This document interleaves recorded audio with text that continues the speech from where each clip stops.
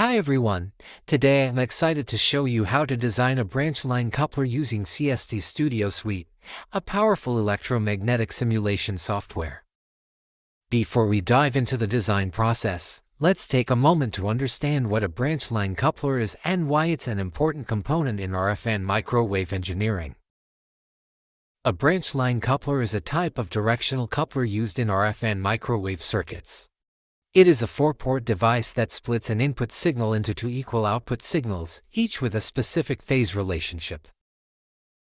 This type of coupler is particularly useful in applications like signal splitting, combining mixers, and balanced amplifiers. The branch line coupler consists of two parallel transmission lines, with two branches connecting them at specific points. In this structure, for example, if we feed a signal into port 1, it will split and travel through the branches to ports 2 and 3. At these ports, the signals are typically 90 degrees out of phase with each other, making the branch line coupler a 90-degree hybrid coupler. Port 4 is isolated and ideally receives no power. Now, let's talk about some key design parameters that are crucial for designing an effective branch line coupler. 1. Operating frequency, the center frequency at which the coupler operates efficiently. This determines the physical dimensions of the coupler, especially the lengths of the transmission lines. 2. Impedance matching, ensuring that the transmission lines have the correct characteristic impedance, typically 50 ohms, to minimize reflections and maximize power transfer. 3. Coupling coefficient. This defines how much of the input signal is coupled to the output ports. For a -3 decibels coupler, the input signal is evenly split between the output ports. 4. Substrate material. We have selected Rogers Rho 4003C with a dielectric constant of 3.55. Its thickness is 0.508 millimeters. 5. Physical dimensions. The length of each branch line is typically a quarter wavelength at the center frequency. For a 2.4 GHz center frequency, the quarter wavelength in the selected substrate is approximately 19 millimeters. So, the length of each branch line will be 19 millimeters. 6. Isolation.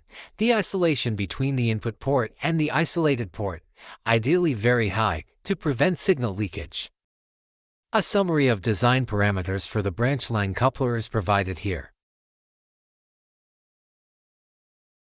Understanding these parameters is crucial for designing an effective branch line coupler. With this knowledge in mind, let's move on to the practical part of our tutorial, where we'll use CST Studio Suite to design and simulate our own branch line coupler. Stay tuned.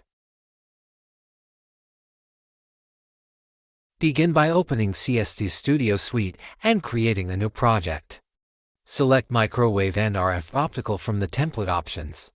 Select Circuits and Components. Choose Planar Couplers and Dividers. Now, choose Frequency Domain Solver for this analysis. Click on Next. In this section, set the frequency range from 1.5 GHz to 3.5 GHz to cover our frequency of interest. After that, press Next. Press Finish to create the project.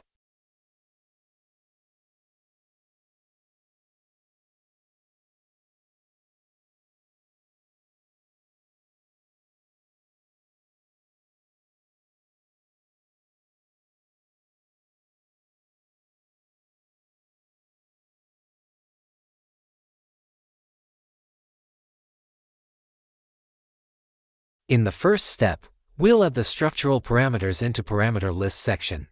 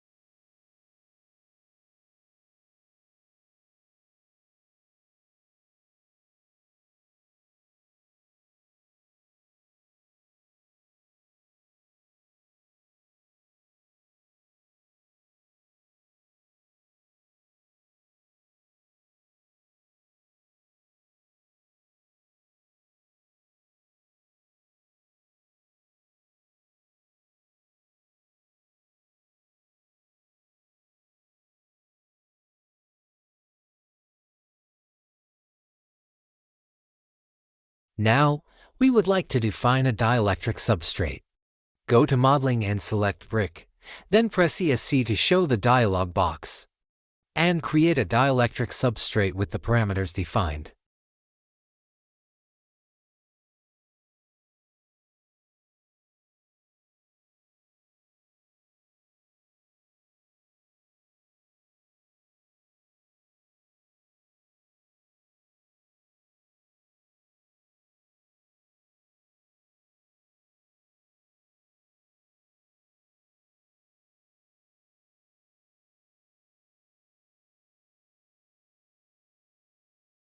We'll use Rogers Rho 4003C with a dielectric constant of 3.55. In the Load from Material library, search to find Rho 4003C lossy.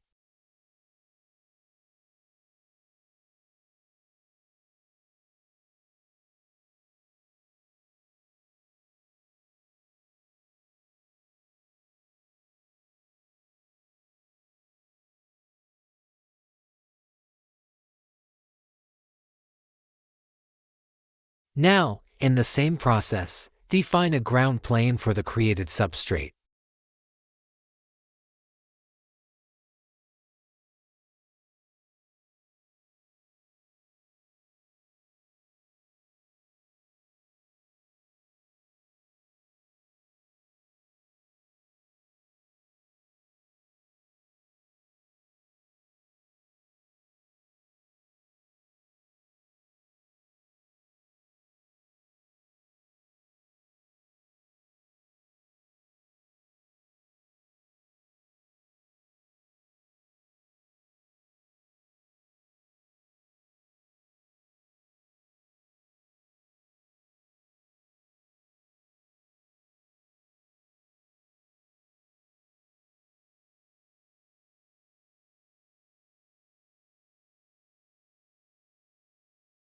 With the dielectric and ground plane parameters set, we'll move on to designing the layout of the branch line coupler. Through Modeling and Brick, draw a transmission line that will form the isolated port.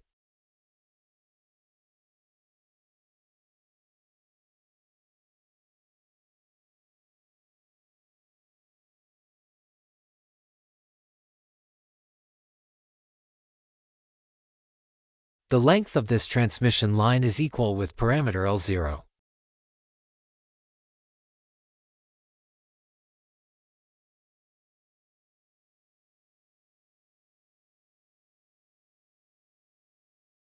And the width of this transmission line is equal with parameter W0.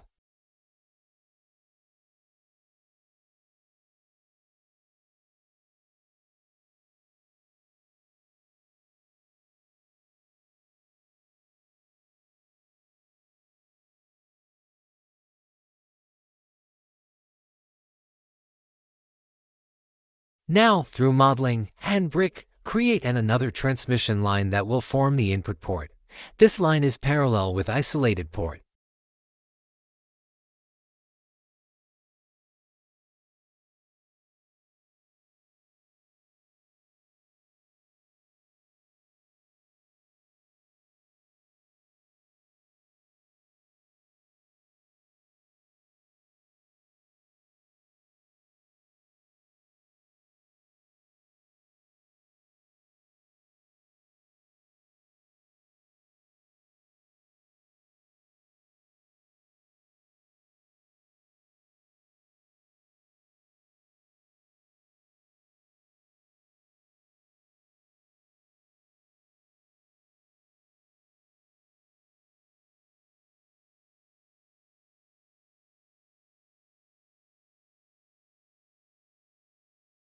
The time has come to design a branch line connecting parallel transmission lines. Go to Modeling and select Brick, then define the branch line with a width of W and a length of a quarter wavelength or parameter L1.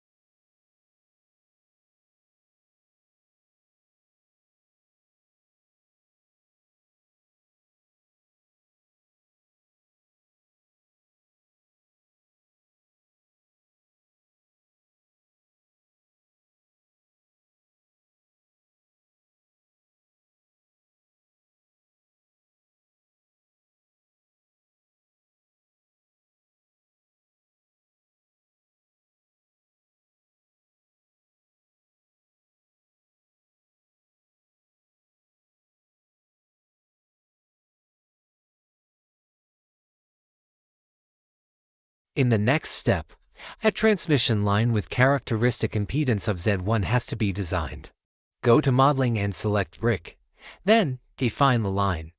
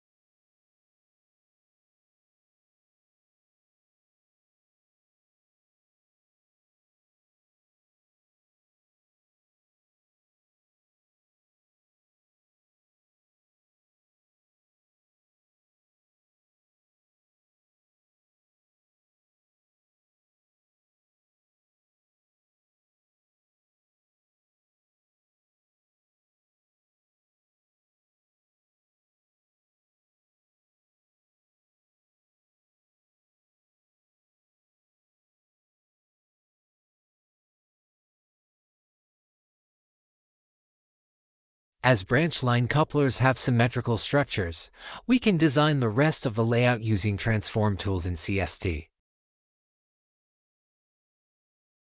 You can do this by selecting Line for and selecting Transform tools. The mirror option must be selected, and a blank square must be clicked to the left of the Copy button to make a copy of Line 4. The selected line will be reflected on the Y-plane by entering 1 in the space blank in front of it.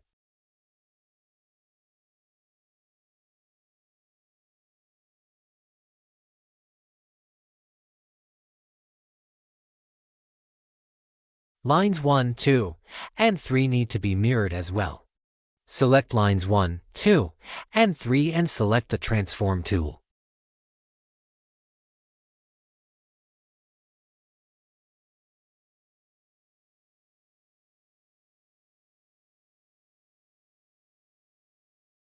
It is important to note that these lines should be reflected on the X-plane.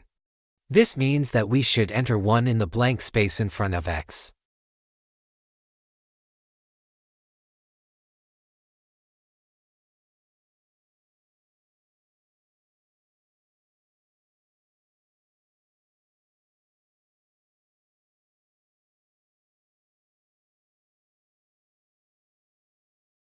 As part of this step, we select all branch lines and click on the Boolean button. Afterwards, these lines can be united by choosing Add. It appears that the layout is almost complete. It is just a matter of smoothing the corners between parallel transmission lines and lines with high impedances. The corners can be seen if you zoom in. Select two edges beside the corner by pressing the S key on your keyboard.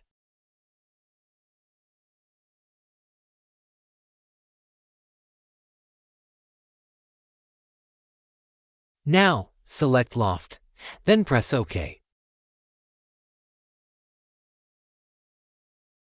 Similarly, do the same for the other corners.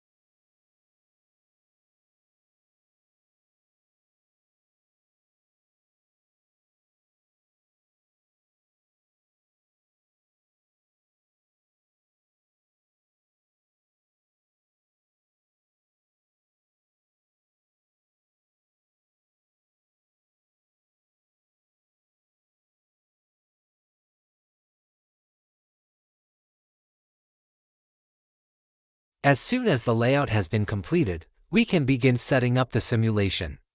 In this step, waveguide ports should be defined at the ends of transmission lines. By pressing the S key on your keyboard, you can select the surface of a transmission line. Next, click Simulation in the top menu. From there, select Waveguide Port. We need to specify some margins in the waveguide port setting. We apply a margin of 5 inches to the right, left, and top sides of the waveguide ports.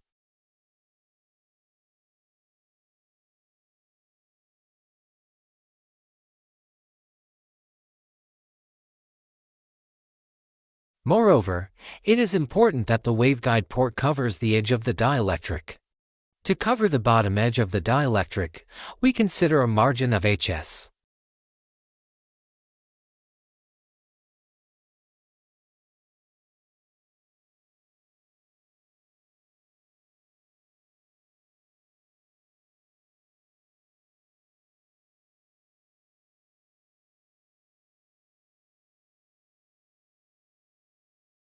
Now, we do the same process to define other waveguide ports.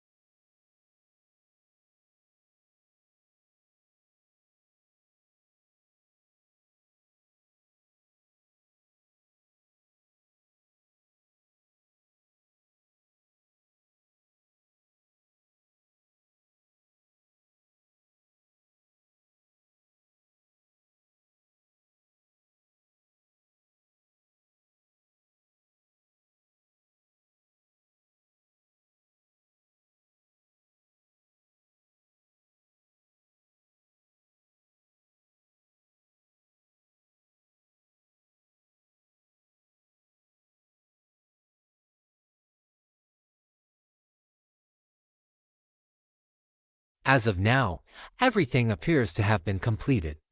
Changing some settings is all that needs to be done. Go to the background section and open it. There is nothing to worry about. Open the binderies. Nothing to be concerned about. To set up the solver, go to Simulation and click Setup Solver. Run the simulation by clicking Start.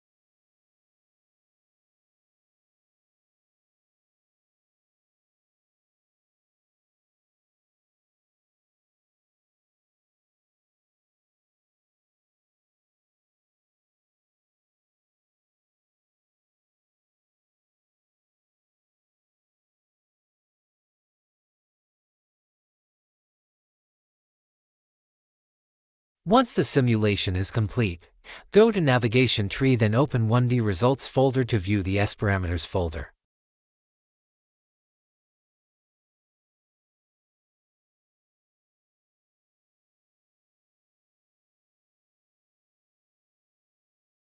We're looking for S21 and S31 to be around -3 decibels, indicating equal power splitting, and S11 and S41 to be as low as possible, indicating good impedance matching.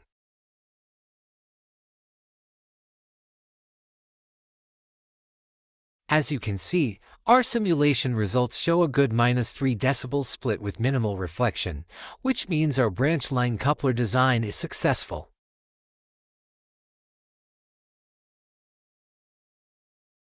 Additionally, we can view the phase difference between output ports by clicking on the phase button.